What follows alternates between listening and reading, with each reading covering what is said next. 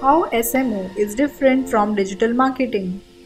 Digital marketing is a very broad term which encompasses search engine optimization, social media optimization, search engine marketing, etc.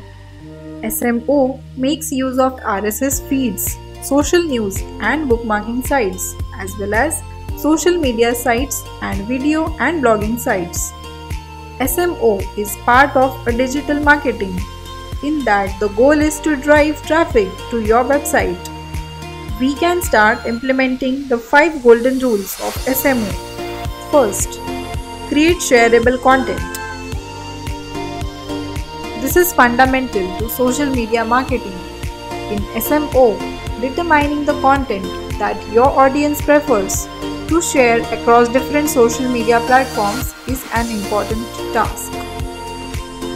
Second, make sharing easy, including or embedding buttons and widgets to make the sharing quick for Facebook, Instagram, WhatsApp, and so on.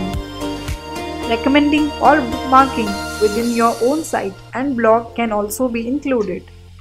Third, readers' engagement. It's commonplace now to reward liking, commenting, or sharing through a promotion or by offering content. Fourth, use of keywords. Keywords are important parameters for various things such as your website, blog content, and ad campaigns. So it should come as no surprise that keywords matter with your social content too. This also helps keep your content relevant to your target audience. Proactively share content.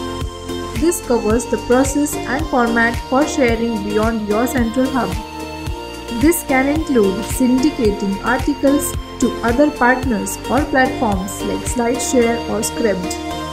Some also create their own widgets for embedding or sharing on other sites. Following these steps will help you make the most of your optimization efforts.